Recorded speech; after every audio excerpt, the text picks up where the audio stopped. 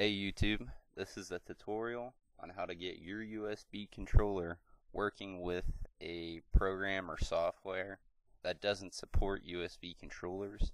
I mean, there are some games or even emulators that won't pick up your controller.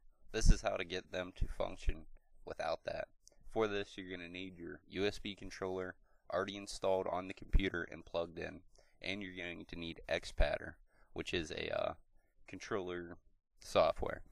If you look down in the description, I have a link for XPadder, and it is free. So what you need to do first off is go to the desktop, right click, click new folder, call it XPadder. After you do that, go down to the link in the description, XPadder 5.3 latest freeware version, or last freeware version, sorry. It'll bring you to this website, Freeware files.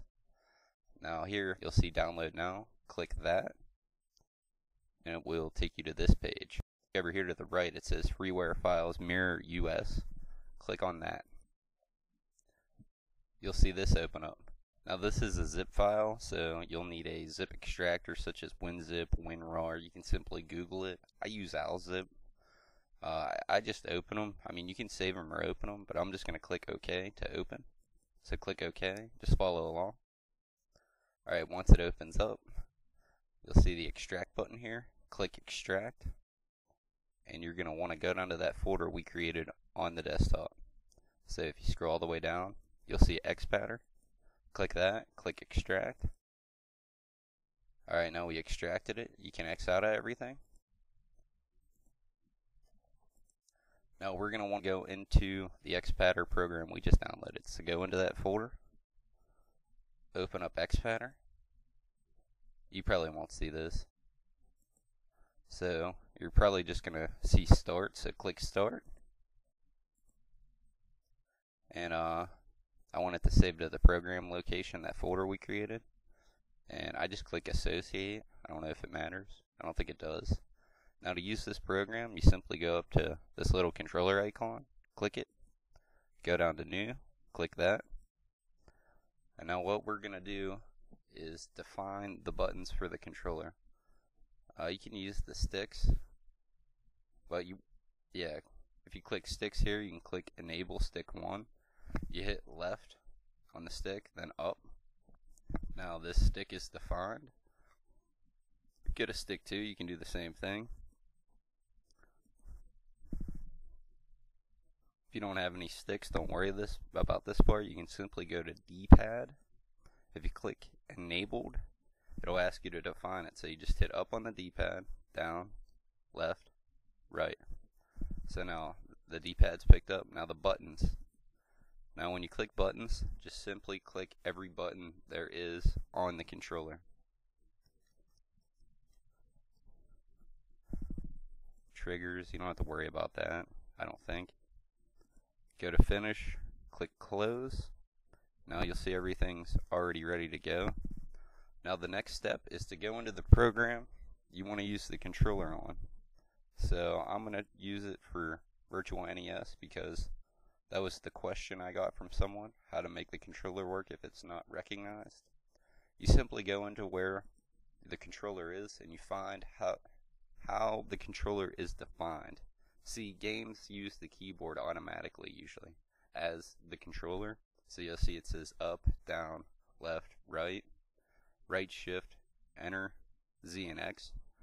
Now you have to write these down. Okay, so I already know what the buttons are. Now what we're doing is we're basically setting up the controller to input the keystrokes every time it's hit. So like when I hit up on the D-pad, I want that to register as the up arrow on the keyboard. You'll see the keyboard here and everything that is defined. So I'm going to click up, and for down on the D-pad, I'm going to hit down, left, right. Now since I'm doing a Nintendo emulator, I'm going to find the button I want. So I want this to be the B button, that'll be Z. I want this to be A, so that'll be X. and start and select. That's it. So I want this to be right shift. I want start to be enter. Now that we have this defined, the controller's ready to go really. So you can hit the X button because it will stay right here at the bottom if you see. Now I'm going to go back into that program, Nintendo.